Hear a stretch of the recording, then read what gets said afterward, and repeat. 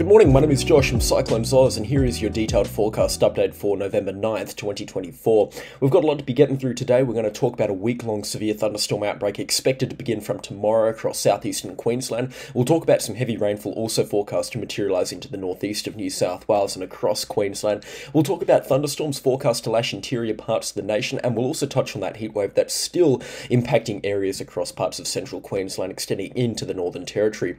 All of that plus more coming up in today's with a forecast. If you are brand new to the channel, please consider subscribing. The support lately has been much appreciated. So let's now talk about southeastern Queensland. Those thunderstorms last night busted out big time, and that was because of cloud cover. It just refused to let the ground heat up, and as such we had some pretty abysmal evaporation across parts of Queensland, and as such some pretty abysmal thunderstorms. We did get a couple of thunderstorms and some stronger ones fire up outside of Rolleston and Kingaroy into the outside areas of southeastern Queensland, but the hotspots that we were expecting outside of Warwick and even into the Brisbane metro area, I mean, nothing really materialised there, unfortunately, and left a lot of people quite disappointed. We should have seen it coming with that cloud cover just building. It did look like it was going to inhibit thunderstorms, but for the most part, it should have cleared throughout the course of the morning and let way for some better evaporation. Unfortunately, it didn't, and people were left very disappointed with the amount of thunderstorms that they did end up receiving.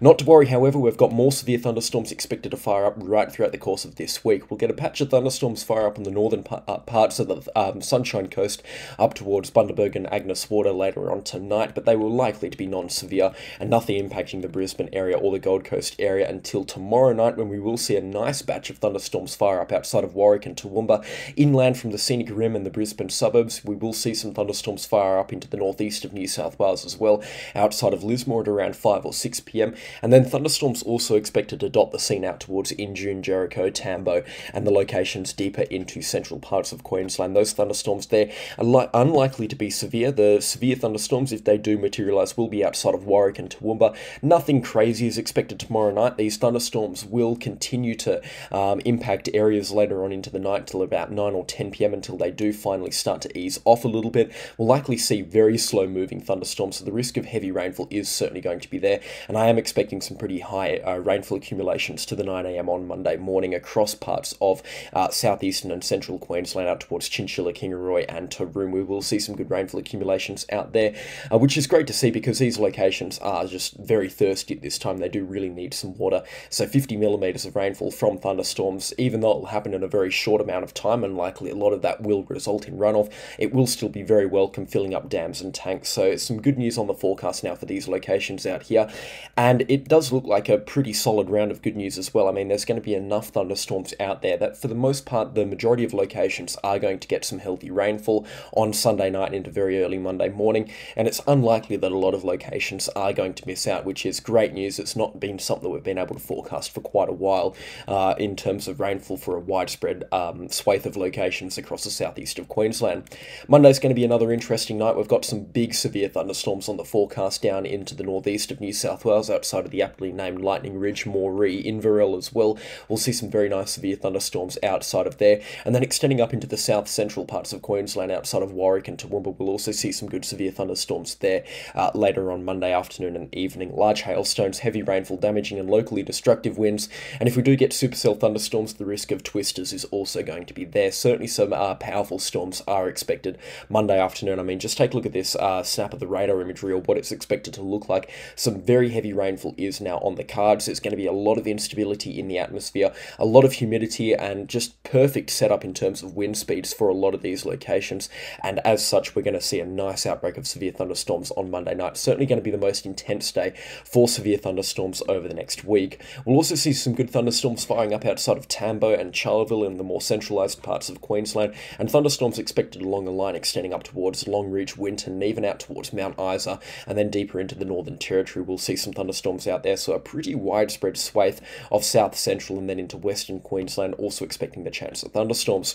In terms of impacts of the Brisbane metro area and the Gold Coast, they will be minimal at this time on Monday afternoon. Still some good showers are possible, especially in the Brisbane metro area. We will see some showers and the chance of a storm as well on Monday afternoon, with a chance of up to 15 millimetres expected. We've also got some good rainfall and definitely some thunderstorms expected out towards Toowoomba and Warwick. We could be seeing up to 30 millimetres in either of those locations, and I think the rainfall is going to be heavier the further out you get into the central parts of Queensland as well. So on top of the rainfall that these places are going to get on Sunday, they'll get even more on Monday. Overall, this is just looking like a very good forecast with some very wet weather on the cards. And of course, into the northeast of New South Wales, even down towards about Newcastle and the Barrington Tops, we're going to see severe thunderstorms dotting the area and the radar imagery right through Monday afternoon and evening, and some strong severe thunderstorms are expected at that. Thunderstorms will persist into Tuesday morning, and then into early Tuesday afternoon we'll see another line of thunderstorms fire up between Stanthorpe out towards Charleville, just along this line here, cutting through St George and Thallon, north of the Queensland-New South Wales border. And these thunderstorms here could also be severe before they upscale later on Tuesday night into a bit of a squall line, and then dance up towards Injune, Rolleston, Taroom, Chinchilla, and those areas. We will see some good thunderstorms out there. Lots of lightning, some more rainfall is also expected. I think the risk of hailstones isn't going to be as high on Tuesday. In fact, the risk of large hailstones right throughout the course of this week doesn't really look like it's going to be there in all of its glory, for especially this time of the year across parts of Queensland, until at least Wednesday, when we will see some actual severe thunderstorms fire up, some really nice ones, the ones that we will typically see for this time of the year. But the thunderstorms on Monday and Tuesday just look to be more of a wind threat and a rainfall threat, as opposed to a large hailstone threat. Just that's kind of the forecast at this time. Things can change, and we'll definitely have a look at these thunderstorms in much greater detail on the day on when they are expected. Wednesday's going to be another very stormy day. The Sunshine Coast expecting to be battered by some strong thunderstorms again. Severe thunderstorms expected right down towards Grafton and Coffs Harbour, and then a second area of severe thunderstorms expected inland into central Queensland out towards Roma and Injune once again, and more severe thunderstorms expected into the northeast of New South Wales outside of Tamworth, Armidale, and then extending down the coastline towards Newcastle and the Barrington Tops. And some good storms also expected on both Tuesday and especially Wednesday across inland parts of New South Wales. I know a lot of places, especially out towards Dubbo, Parks, Young, Orange, this general area of New South Wales, they're desperate for some rainfall at this time, and some thunderstorms now in the forecast for Wednesday. So overall looking really good in terms of the chances of some rainfall for those locations. It is thunderstorm, so it is going to be pretty hit and miss, the rainfall for some of those locations, but at this time it certainly does look more likely than not that quite a few places are going to pick up at least 15 millimetres of much needed rainfall. These thunderstorms refuse to let up on Wednesday either. You can see they last really late into the night, causing some pretty significant problems in terms of the potential for flash flooding, some hailstones as well, especially on Wednesday, and damaging winds persisting into early Thursday morning. Another outbreak expected on the northern parts of the Sunshine Coast and out to central parts of Queensland up towards Rockhampton and Ogmore. The thunderstorms out there on Thursday night, they are going to be very hit and miss. More storms expected on Friday, more storms on Saturday, and more storms on Sunday. And we're heading deeper and deeper into the mid parts of November, and it's going to be just a really stormy round just in general for this part of Queensland and into New South Wales.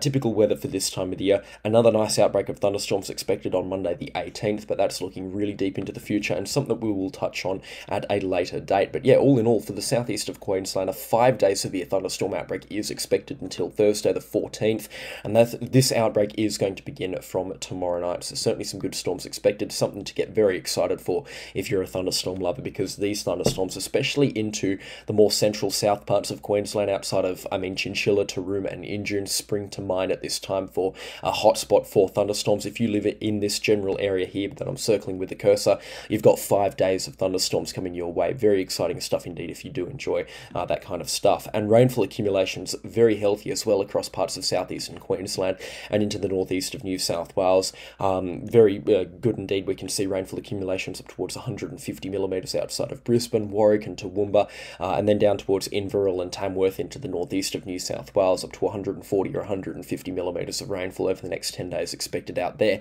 And it's reciprocated between the other forecast models as well. You can see the Axis G3 and the Eastern BF pretty much neck and neck in terms of how much rainfall is expected.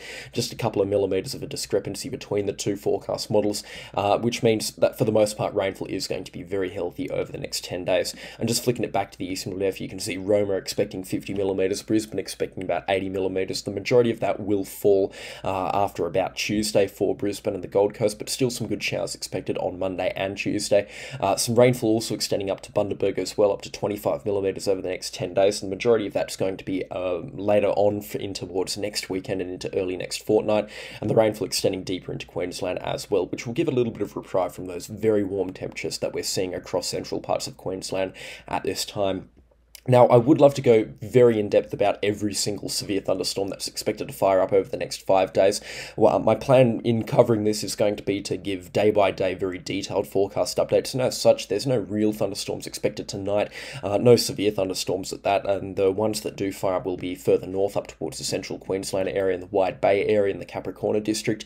But day-by-day, I'll break down these thunderstorms in great detail. There's just way too much to be talking about in one video over the next 5 days, but if you do have specific questions or comments, please do leave them in the comment section down below and I'll get back to you as soon as possible.